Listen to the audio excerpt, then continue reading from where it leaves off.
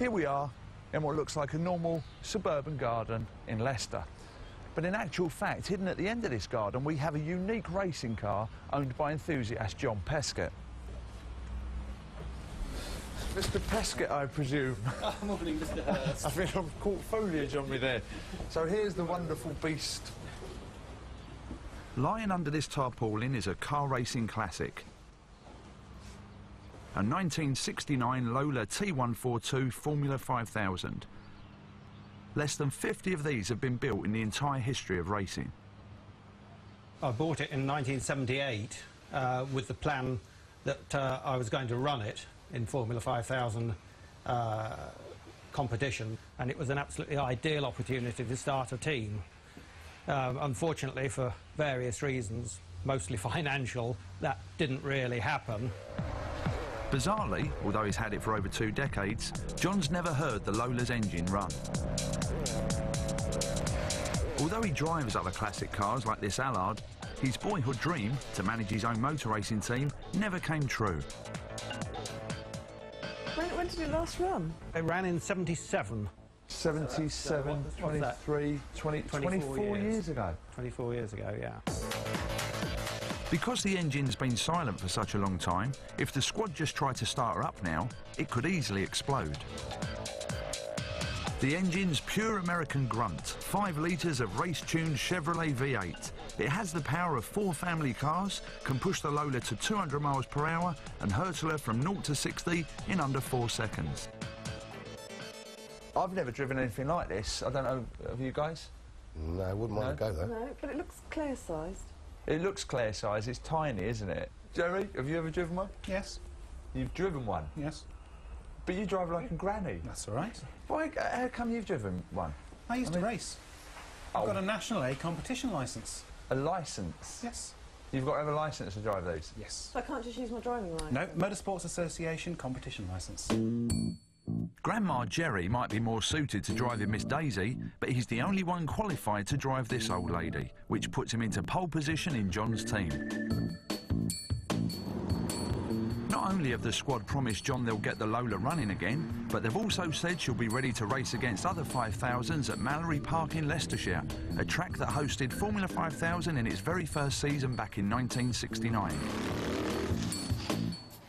The problem is the current season is perilously close to finishing, and if the squad can't fix her before it does, then Jerry's opportunity to race her will be gone. In the world of motor racing, it's a car's formula, or class, that governs which cars can race against each other. Formula 5000 and Formula 1 look pretty much alike.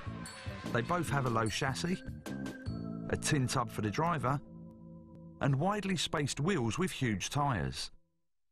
The crucial difference is that Formula 5000s have much bigger, heavier engines. But it's the Lola's huge rear wheels that are the squad's first obstacle. They've got to get this car out of John's garden to a proper workshop on the other side of the Midlands. I came through your garage on the way down into your garden. Yeah. And it's a pretty wide car, isn't it? It's a pretty wide car. And I can't see this getting through the garage at this width. No, we shall have to make some plywood discs. We can reduce that sufficiently to get it through the access. So the squad's first task is to turn this Grand Prix winner into a posh go-kart with plywood wheels so they can take it to Wolverhampton. Oh, it should be easier when we get some petrol in it. It's cheaper than 4-star. John's car is one of only 45 T142s ever built by British racing car manufacturer Lola. They were designed back in the 60s for the early days of Formula 5000. This new formula had taken the racing world by storm, smashing the lap record at Brands Hatch. Formula 5000s were faster than Formula 1s on the straight, reaching nearly 200 miles per hour. But they handled terribly on corners because the heavy engines caused the car's back end to swing wildly. To me, getting in a car that's itching to spin like a top seems like madness. But at the Wolverhampton workshop, Jerry's just busting to drive this brute, which right now is more mouse than monster, and a battered one at that. Right, first things first, since we've got a soft tyre, she's twisted. This workshop belongs to specialist engineer Paul Myatt, who maintains a priceless team of classic racing cars for an American collector. Paul's the man who's going to help the squad find any hidden faults and prevent Jerry being turned into strawberry jam on the track. You've got fuel lines here that, instead of being pliable, they've actually gone completely hard. Rigid, aren't they? They've gone really hard. As I say, it's just a complete time warp, this car. You just don't see them like this. Time warp or not, there are some major tasks ahead if the squad are going to get the Lola back on the circuit. All of which will push Axel to new heights of expression, Jerry to get on his knees, Claire to come through when the chips are down, and the whole squad to come face to face with the scary reality of motor racing. As the squad work on the classic racing car Lola T142, they're discovering her hidden history of cracks and damage. There's no manual for the Lola, so before they take it apart, the squad have to measure and make note of every angle of every bit of the car, so they'll know how to put it back together. But as they tinkered, I spotted something fishy. Is this bent, mate? Yeah, we just found that out. I was doing a measurement between here and here, and there, and it was half a centimetre out, and I thought, like I do, that it was the adjustment in here. Yeah. But as our man here just pointed out, it's had a smack. And that's It's what quite they've compensated for that, which is put it out. While you're at it, you can have a look at this then. What's that? That's like a banana. Like a banana? Yeah, it's bent. What bananas you been eating? Bent ones, mate. Long silver Long ones? silver bent bananas. I think it's taken a whack here, look. This plate. Oh, I can see that's bent. Now get your fingers in there. Plate's splintered off. Let's have a look. Oh, yeah. And it's bent there. Oh dear, the car's been in a smash. Not that surprising for a classic racing car. Parts of the chassis and suspension are bent, which could have serious implications for the car's handling. At the moment, it's impossible to gauge the extent of the overall damage, so to get to the heart of the Lola's troubles, the squad must take her apart, starting with the front wheels. If you've ever wondered why the wheels on a racing car stick out from the body, it's because the wider they are apart, the better the road handling. And to bring these massive wheels to a halt, the car needs some pretty serious brakes. Those huge circles of metal are the brake discs, and they take a hell of a hammering on the track. It's nothing like pootling around town in a Mini, tickling the brakes every couple of minutes and slamming them on once in a blue moon. On the track, the brakes are whacked on at speeds of around 100 miles per hour every 20 seconds or so. And at the end of the straights, drivers are standing on the pedal at speeds little short of 200 miles per hour. And it's Claire's job to make sure the Lola's brakes are gonna work. That's the brake pads. I think we'll have to get new ones of those. A road car's brakes will last around 10,000 miles. The Lola needs a new set every single race. The system works just like the rubber brake pads that squeeze the wheel on your bike. Inside this moulding, called a caliper, are two hydraulic pistons that will press the pads hard against the brake disc when the driver stamps on the pedal. When you stamp your foot hard down on the brake at the front of the car, it's an enclosed system with fluid in it, and fluid's incompressible, so it has to go somewhere. It travels down these very, very thin pipes till it gets down here to the shoes at the end, and because it's got to move somewhere, it pushes the brake pads in and stops the wheel on the shaft, and hopefully you come to a grinding halt. Fixing these brakes could be the most important job Claire's ever undertaken. They're the only things that will stop Jerry hitting the barriers at 150 miles per hour. And Jerry knows it's time to get out his best chat-up lines. I love you. You're great. You're magnificent. And anything else, anything else that might result in you making a really good job of the brakes. Please make a good job of the brakes. Just grovel. Be all right, Jerry. Be all right. Sure, they'll be grand. Jerry and Axel are dismantling the front of the Lola. The most important component at the front of the car is called the upright, a complex casting that connects all the other parts, the wheels, steering, suspension and brakes. And it's the uprights that Jerry and Axel are struggling to take apart on the bench. Jesus. Over in the corner, Claire is having a blast cleaning another upright with a high-pressure jet of sand, in readiness for an X-ray which will show up any hidden faults. Uprights must be made from lightweight materials, and the Lolas are made from magnesium alloy, which is light but not very durable. If it's weakened with age, these vital parts won't do their job and would cause the wheels to part company with the car at high speed. So it was down to me to take them off for a checkup. Claire, any luck on the parts yet? Oh, I've got them here. Is that the lot? Yeah. All right, go on. Engineers. Shall I get the door? Yeah. Go on. We'd be lucky if we still make this, you know. If you miss your X-ray appointment, it's just like the hospital, they don't like it. Bye.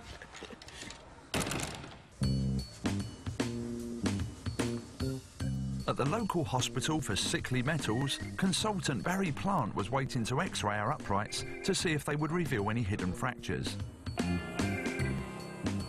The test for cracks and flaws in magnesium is done by an X-ray twice as powerful as that needed to scan human bone.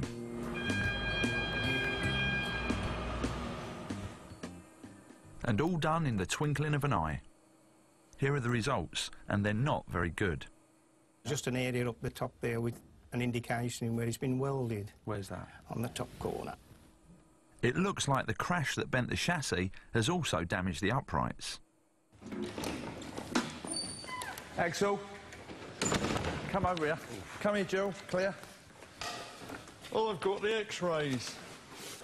Here we go. I've got some good news and some bad news.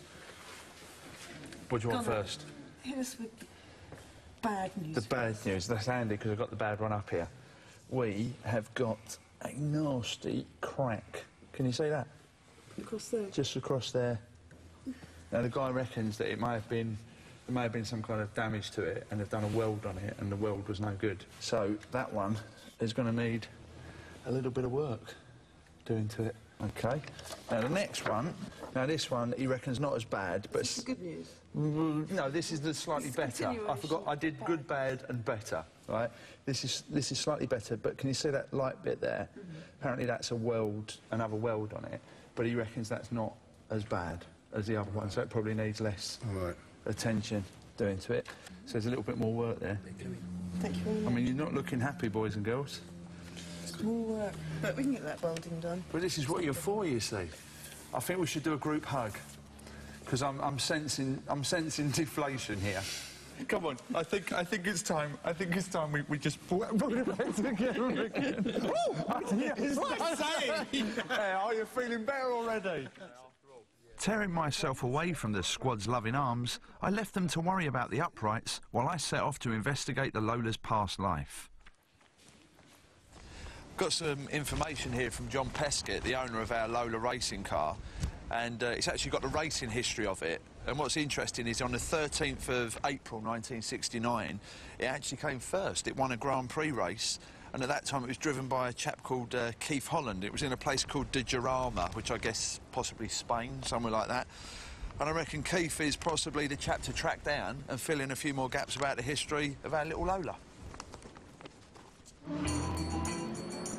When the Lola's Grand Prix winner, Keith Holland, started racing, it was the swinging 60s, and racing was sexy. More and more drivers wanted to get into really fast cars, but Formula One cost a packet. It was to get round this that some clever geezers came up with the idea of race-tuning 5-litre Chevrolet engines and squeezing them into Formula One chassis. The result? Formula 5000. Very fast cars at around £5 grand. About the same as a couple of E-Type Jags back then. Still a bit beyond the pocket of your ordinary boy racer, but for those with the cash, the car was theirs for a fraction of the cost of Formula One. Right now, we'd be lucky to get a £5 for ours at a car boot sale. It's been stripped down to just a load of welded tubes and an engine. And the engine, a quarter-ton lump, is proving a pig to get out of the chassis. Is it going to go? Is it going to go? That's it. This engine is full-on, balls-out American engineering. Although it's been totally rebuilt for racing and is 50% more powerful than a factory engine, at heart it's still a Chevy V8. Its name stems from the way its 8 cylinders are arranged in a V shape rather than a straight up and down configuration. V because the V shape is more compact. It allows larger cylinders to be fitted into a smaller space than is possible with the conventional straight line arrangement of cylinders. The result? More power. It might be full of grunt, but this is precision engineering at its finest, and it has to be treated with kid gloves. 1, 2, 3. Wow. As they strip it down, it gives them a nasty surprise. All right, let's have a look. Give it to us. Okay. Oh, mate, look. Oi! What? Where did that come from? Water out of the #1. Oh, you are joking. No. It's come out big time, look. Oh, no. Yeah, mate. Oh, God, no. Oh, God, yes. This is pretty serious. The water could have corroded the very heart of the engine, known as the cylinder block. If it has, it's a write-off. Inside it, each of the cylinders is surrounded by water passageways, which cool it down. The fear is that over the last 20-odd years, old water from the cooling passageways has corroded through the cylinder block into the cylinder itself, making an irreparable hole in the cylinder wall.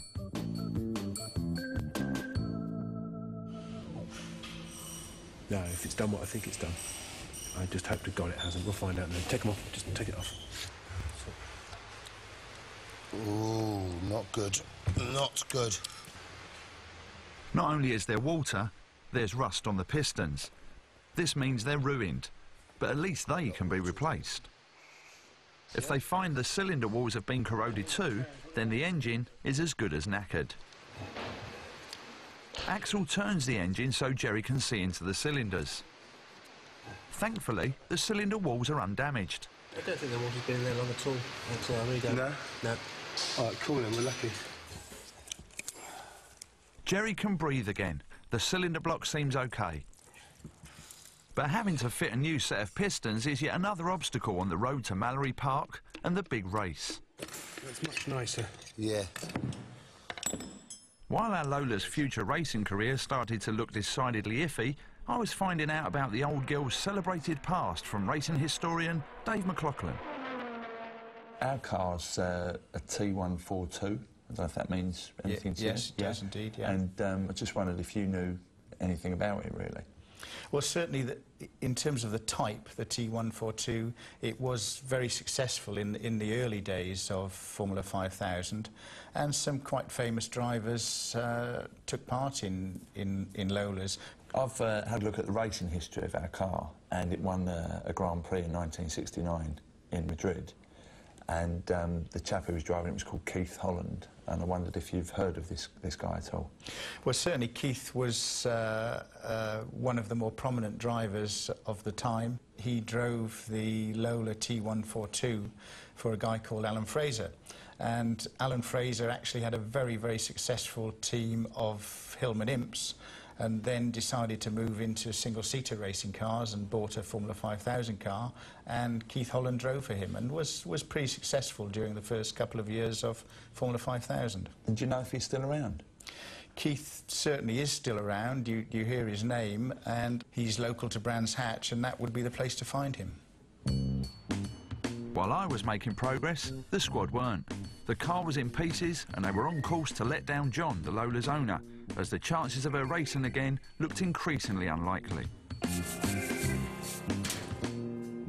The magnesium uprights are cracked and a specialist welder has yet to be found to fix them.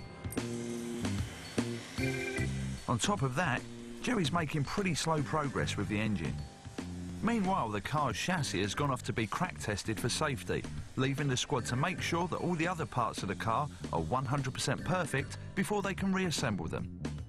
As Axel dismantles the steering, he quizzes boy racer Jerry about his early days. How did you start in your racing? Me? Yeah. I was 19. I couldn't pass my driving test. Oh, that's fun.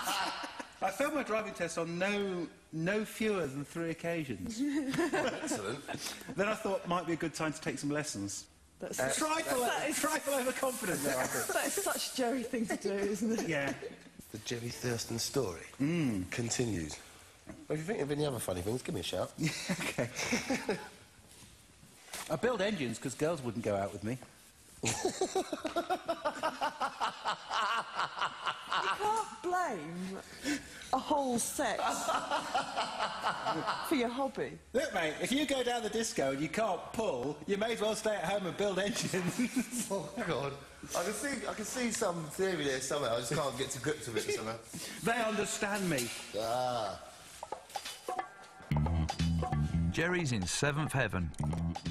He's got a bucket load of shiny new bits, a new set of pistons, and a hot date with the engine. Scrumptious. While Axel gets on with the more mundane task of cleaning and checking his namesakes, the axles. Claire's come up trumps. She's found specialist welders to mend the cracked uprights. Hello. Hi, Claire. You must be Bill. Yeah. But I wonder if you can help. Magnesium is notoriously difficult to weld, and there's only a 50% chance that welding will solve the problem. Unfortunately, the cracks are in a particularly vulnerable spot, right where the brakes bolt onto the uprights, and welding them won't guarantee that they'll be strong enough to take the strain. Well, fingers crossed. Fingers crossed. Right. Yep.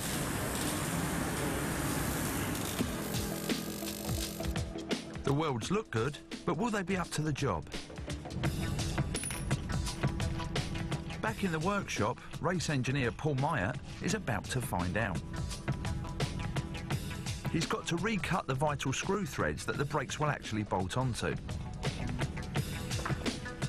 This is a delicate operation. If the welds don't hold, the uprights may be impossible to mend again. Their fate is in the balance. We've got a bit of a problem there, mate. So the re-weld hasn't worked on that Yeah, when you were trying to thread it? Yeah. And it's just, the material's just gone? New item. There's only one place for the uprights, the bin. But spares are rarer than snow in the Sahara, and without new uprights, the Lola ain't going nowhere. No replacements exist, so new ones must be cast, seriously threatening the squad's deadline. Even ever-resourceful Axel is depressed and gives voice to the unthinkable. It seems to be a bit of a daunting task, and to be honest, I wouldn't be too surprised if we don't get this finished. Everything that we've come across so far has been broken in some way or some sort. If it hasn't been fixed, it's going to be modified. And hot on the heels of gloom is more bad news. The steering rack's bent. This collar here looks bent, it looks out of line. So, either that's wear, which I don't think so, or it's had a bit of a shunt. It's taken a whack, has put everything out. As the squad work on the classic racing car Lola T142, they're discovering her hidden history of cracks and damage. And it's with a growing sense of apprehension that the squad continue to take her apart. And hot on the heels of gloom is more bad news. The steering rack's bent. This would indicate our car has taken a hit on its front right side. This has bent the steering rack, which runs between the wheels and moves left and right as the steering wheel is turned. Beneath it, there's another component, the front suspension rod. It helps keep the car level as it corners, and Axel's worried it's damaged as well.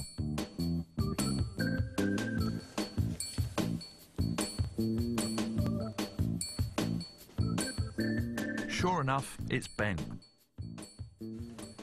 Time for the big man to straighten them with some old-fashioned technology. OK, so we have to bend this up. It's a real scientific thing we're going to use here. One of these. With an old piece of scaffold tube to physically bend the bar and a measuring arm that will show Axel when the bar is straight and level, he can start to bend the suspension rod back to its original shape.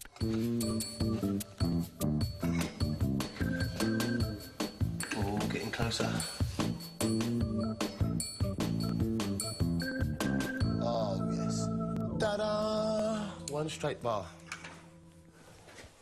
The other bent piece is the steering rack. Paul's technician Tony assesses the damage. He fixes up a special measuring gauge that can show to the nearest thousandth of an inch how much the bar is bent. Jeez, that's gone down to what? So 42 there, that is here. So in new money, 42 thous is approximately a millimetre. A whole mil, that is very bent, isn't it? Yeah. Straightening the steering rack is a delicate operation. It's time for the gentle touch.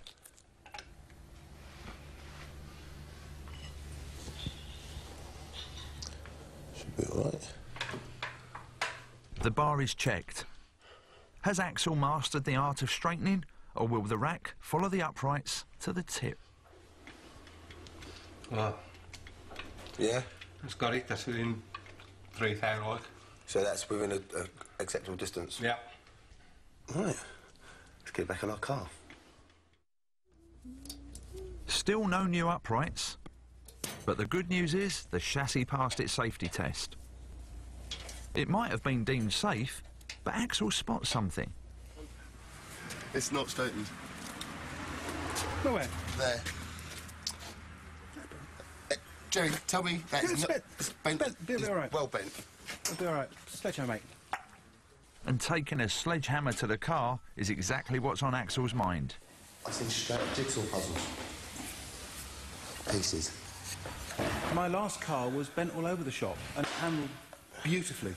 Oh, no, yes, yeah, of course they should be absolutely 101%. There you go. You just answered my question. But this is pretty good. So this is the whole point. I've seen better. Don't say restoration, because that word is really doing my nutting. This is the whole point about engineering is you can build things perfect, absolutely perfect, and to the last thou, but you don't.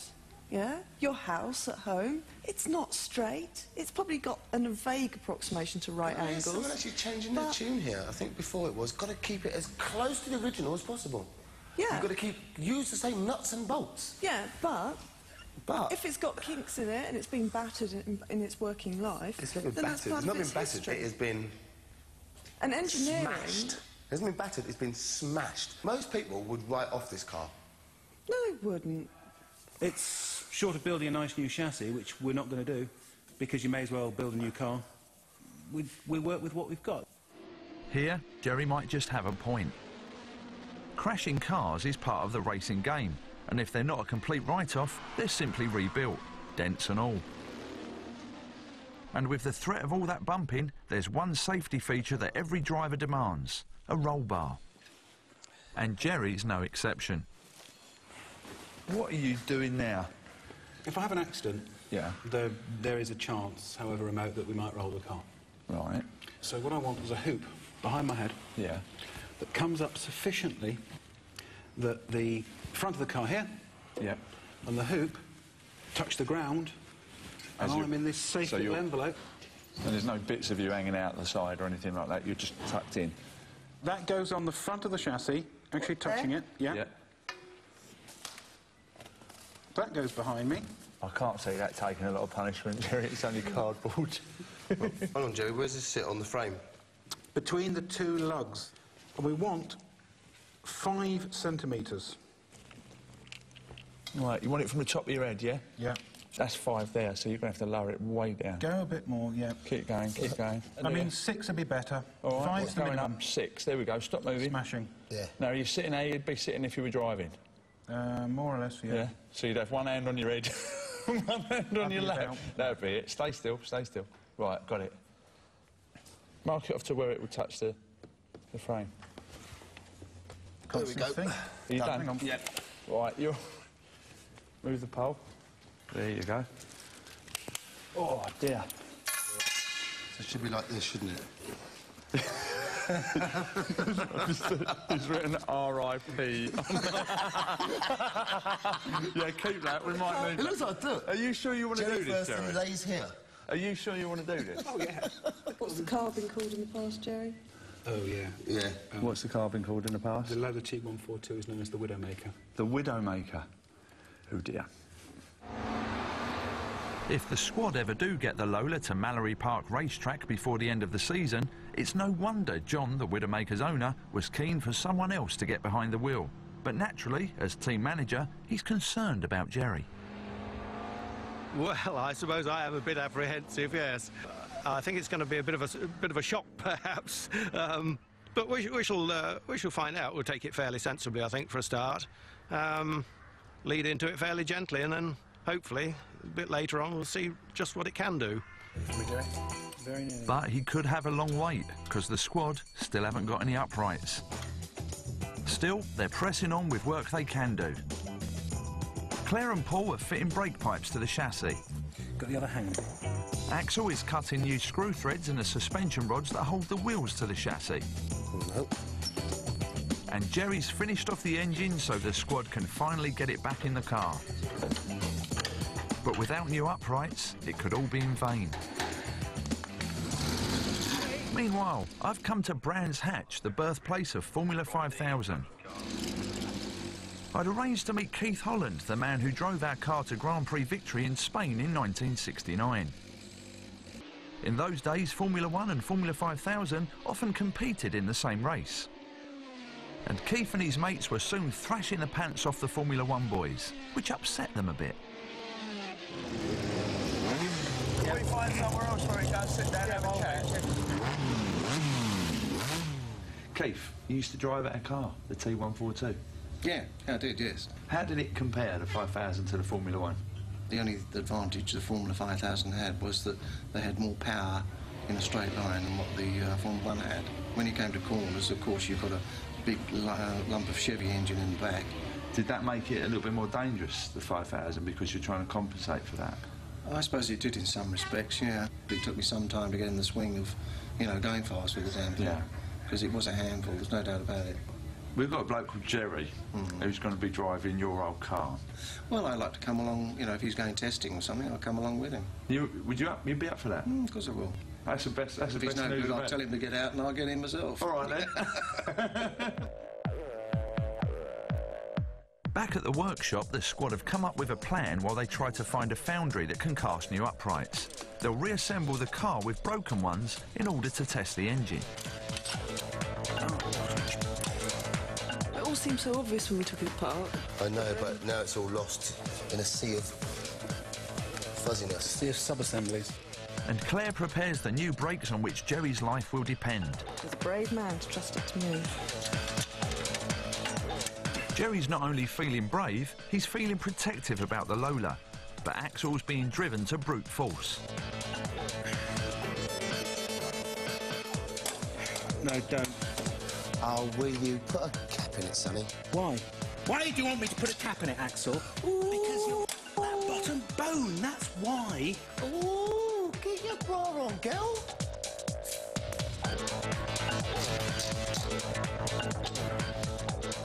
With a set of new tyres, the Lola is starting to look like a car again. All racing cars are tailored to their drivers, and if Jerry's going to drive this beast, every bit of the Lola has to be tweaked to fit all 6'6" of him. And this includes a custom-made seat. It's a sophisticated and dignified process. Poured into a bin bag, these two chemicals will react together to become a quick-setting foam. Jerry must then sit on it and keep absolutely still for 15 minutes, while the foam swells and sets into a perfect fit for his bottom. Good, nick his watch. And to make sure he doesn't move an inch, Axel helpfully ties his shoelaces together.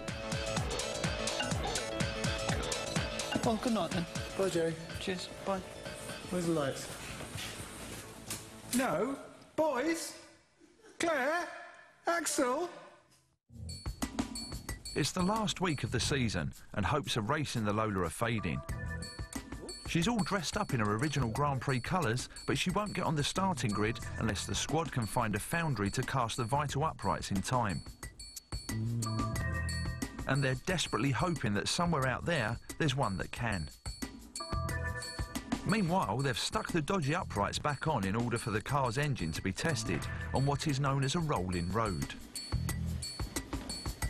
It's like a jogging machine for a car. The metal rollers spin as fast as the car wheels run. Right. Special sensors attached to the steel drums measure the speed of the car and the power output of the engine. Another sensor analyses the exhaust, while others are used on the electrics to test if the engine's running smoothly. The sensors are all hooked up to a computer which analyses the data. And it starts first time with a roar.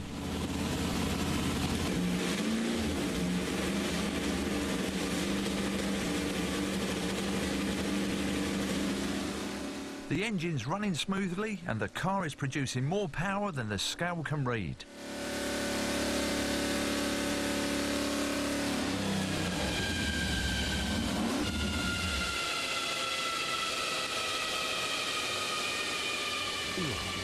Well, it sounds like a race car. It's a car, yeah. It smells like a race car. Yeah. It gives power like a racing car. Yeah, the produce going all the way around. Produce good power. It's a bit horribly real now, isn't it? Job done. It's good to hear a fire up. I'm frightened. It's a lot of horsepower, big car, and I've never driven anything this quick before.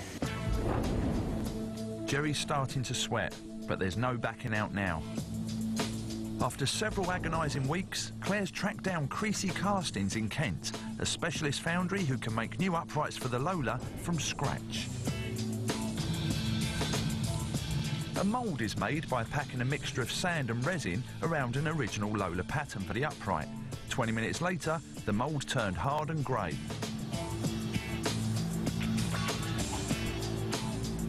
Heat from a blowtorch creates a thin layer of carbon inside the mould to ensure a smooth casting. The two halves of the mould are stuck together and molten magnesium is poured in at a temperature of 700 degrees centigrade. With the uprights cast, they're finished off in a machine shop to get them ready for the car.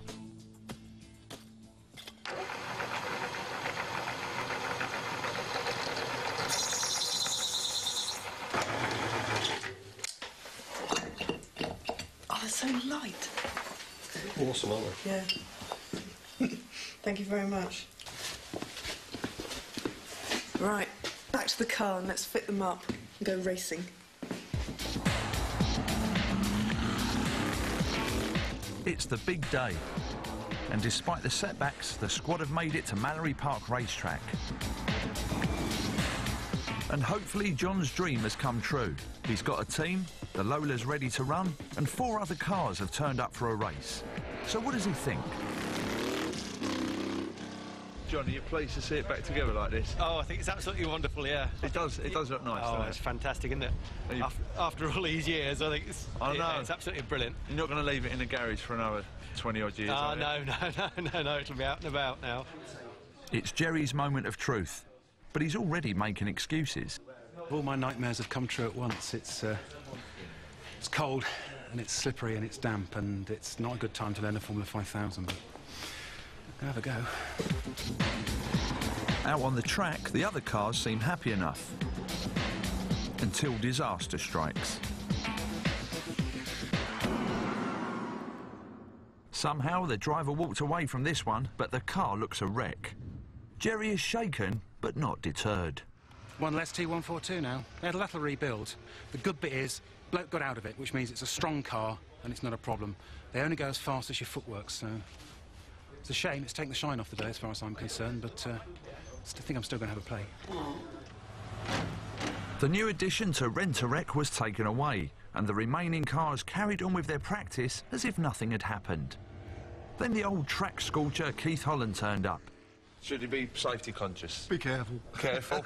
Yeah, be careful. I don't know what the engine produces or anything, but very capable things about 160 mile an hour. And what do you think he should do? About 60 Turns out Keith himself had a few close calls back here in the 70s. In one race, he crashed straight through the barrier and ended up in the lake. Still, he knew the track well and used to hold the lap record of 51.2 seconds. This seemed a good challenge for Jerry, and we decided to take bets on his lap time. Should we run a book on it? What do you reckon? How long? 51.2 is a record. 51. That's from a pro. No, I and you've got reckon Jerry. He won't get a minute and a half. So you're saying 90 seconds. Claire? 100. 100 seconds. John? Oh, 75. 75. Paul? 80. 80. 150. So Keith, the old hand, gives Jerry the slowest time, a man of little faith.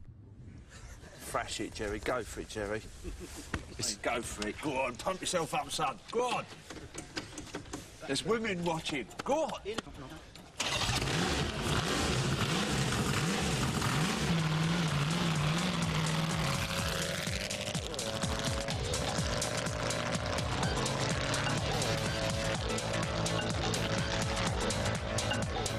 After a warm-up lap, it was time to get the clock going. Here he comes, here he comes. Right, ready? Right, see you ready. As soon as he goes under here, yeah? Right, we're up. After several agonising weeks, it's the big day. And despite the setbacks, the squad have made it to Mallory Park racetrack. We're up. Find that gear.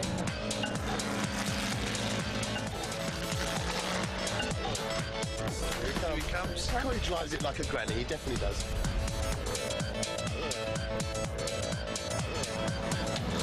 Here he comes. See what the time, that time. 1 minute 16. 1 minute 16? 1 minute 16, that's fast. That's fast, still not fast enough.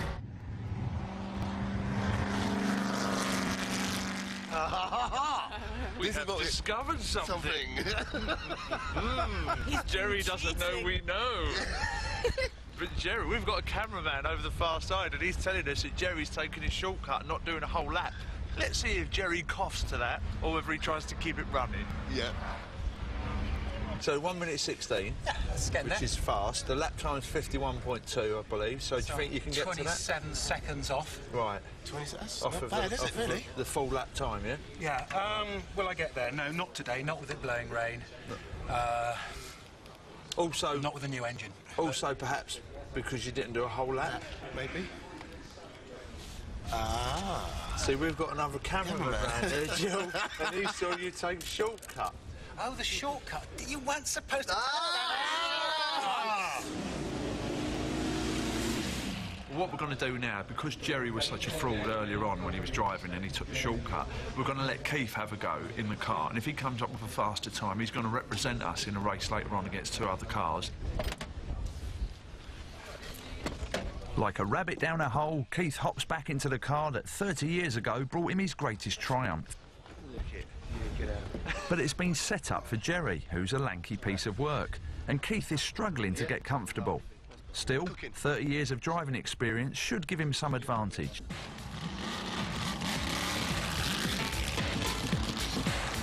Keith's lap record is 51.2 seconds, but that was a long time ago.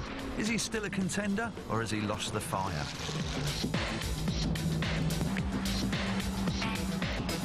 Halfway round the track, and unsurprisingly, he's ahead of Jerry. Oh dear. Oh dear. Go the man. 1 minute 1 second. That's good. That's fast. That is fast. Keith was stacks faster than Jerry, and our money was on him for the race. You hero. Excellent. Got it. He was thrilled to be back in the Widowmaker, but the car had been set up for Jerry, and Keith found driving it just too uncomfortable. That always moves it all, doesn't it? I don't really want to drive it again, not because I don't want to drive the car, but my neck is too far forward. Yeah. And the accelerator is coming on at the same time me pushing a brake. So Keith, the bookie's favourite, was out. As a result, we decided to forgive Jerry for not coming clean about the shortcut, as apparently he'd had no option but to cut the course earlier as he was waved in by the marshals. So he was back behind the wheel of number 63, and it was time for the big race. It's Jerry Domino Thurston. If he goes, they all go. And they're off. Come on, Jerry! Come on! Come on! Have it, Jerry! And Jerry's into the first corner at 85 miles per hour. Go on, my son! He's going. He's second.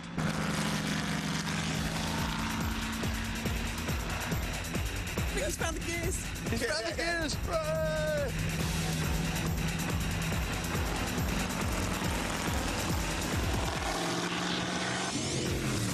Come on,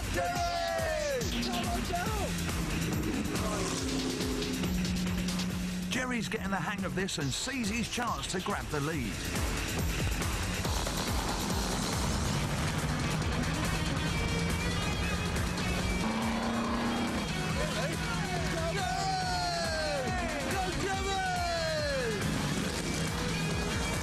He's looking good into the chicane.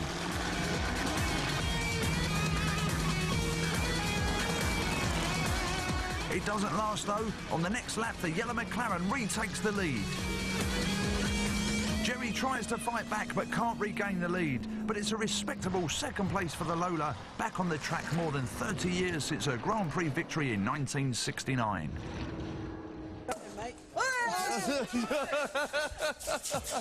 But today's real victory for their salvage squad isn't winning the race.